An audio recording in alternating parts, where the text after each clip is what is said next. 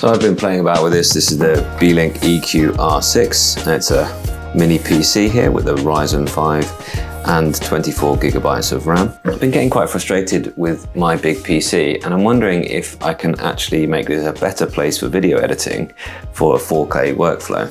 So I spend a lot of time editing videos, and although my desktop PC is great, it does have an i9, but that i9 is now 6 generations old. And the only thing, when I benchmark this EQR6, which is only a £300 PC, remember, against the desktop PC, the only thing that was doing better than it was the graphics card. So on every other benchmark, this newer Ryzen 5 chip was doing better than my desktop PC.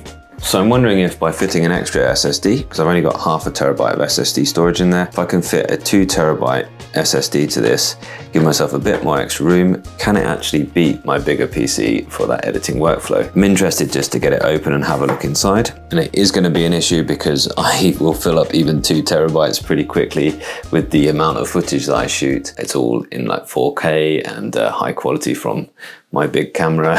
So it does take up a lot of storage, but this will be considerably faster than the larger drives that I have in the desktop PC. So that sheer size of volumes is going to be difficult to match. I've been looking at, there's a Kickstarter called a Falcon Prime A2, I think, where they've actually got space for 8 NVMe SSD M2 drives, and I figure actually that might be a better place for me. And it's a really good price as well, so I've decided to back that.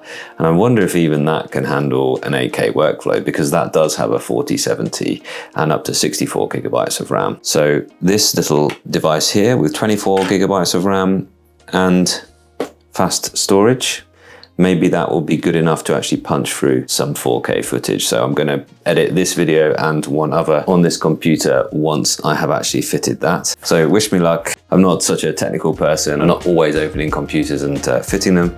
So I'm going to enjoy myself just by getting this open and have a look inside. And hopefully, you know, if you're interested in this PC or Beelink and generally this form factor, hopefully this will be useful content for you.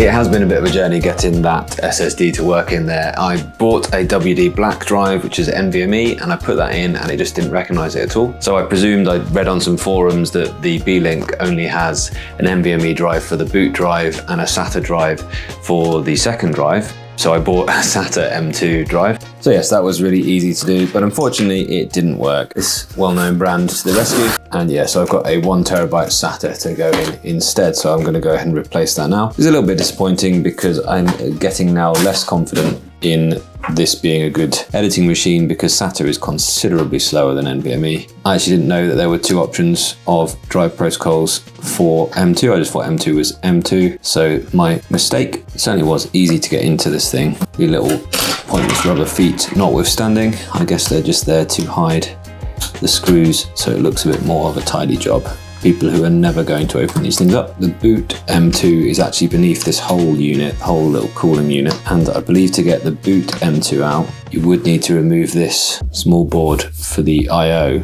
But to actually just replace the M2, it is just 3 screws and lift off the little heat sink for the second M2, and then just the screw that's pinning it down. NVMe drives go up to 5,150, about 5,000 megabits per second, but the SATA drive only goes up to about 500.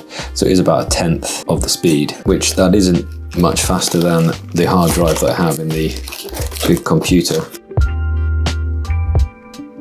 So fingers crossed, this is all sorted. And I'm gonna put this 2 TB one into my big computer eventually, which should probably just speed the whole thing up and it'll give me a good comparison there as well. And the one that's in the big computer now, I'm gonna pop into this little M2 caddy from Ugreen. So that's my plan anyway. My fastest storage solutions. Bit of a moment of truth now. Fingers crossed this is all working. This next dock is absolutely perfect for playing with things like this.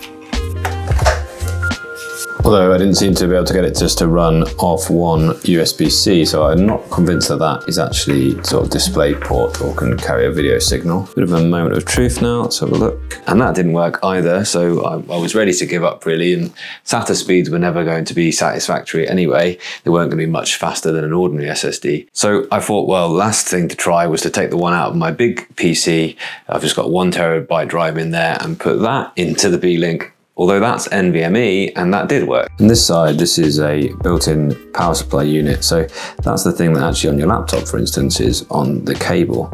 So that's a nice thing to see about these, that actually they can just go straight into the little mains kettle lead because the power supply unit is actually built in. Given you can still get it in this tiny little package and that power supply is built into it. It's quite a feat really. So I've no idea why. It's definitely compatible with up to 2 terabytes. It's got a 1 terabyte in it now, and that's been brilliant. It's worked really fast and it's edited really well. It's hardly skipped a beat, honestly, in that 4K workflow that I've been doing. I edited the Remarkable 2 versus Remarkable Pro video that I've just released in the last couple of days, all on this PC, and it worked really well. And this is well, actually, you can get it right now for sub $300, this PC. You know, that's a really good value and a really high performing PC for something that small. So a couple of things that I did notice getting this set up. It seems the front USB-C can't export video. It certainly can't drive this neck stock. So I've got to have the neck stock with an HDMI for video, USB for power, and then another USB cable to actually communicate the keyboard and mouse to the PC, but that's all working fine.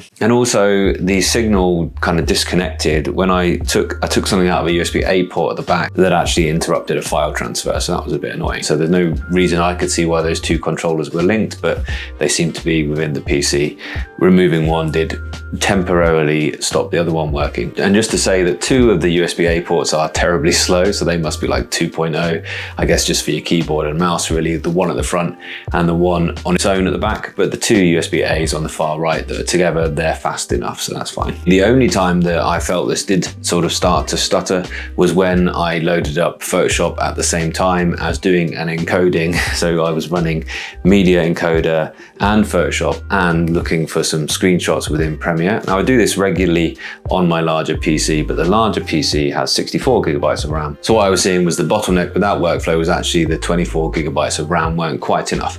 But this is an office PC and you wouldn't be buying this really for this workflow that I'm doing. I'm just showing you that it's quite incredible that you can. And when those 2 things were loaded up independently, they all worked fine. Once the encoding was done, then everything else worked fine as well. The encoding was really taxing on the graphics card as well, but generally during scrubbing through that 4K footage and working and editing that file, it was really quite snappy, starting and stopping the footage at any point. There's sometimes 3 layers of 4K footage playing simultaneously, rendering at full resolution, although I'm not looking at it at full resolution, and the graphics card and the processor managed all that just fine.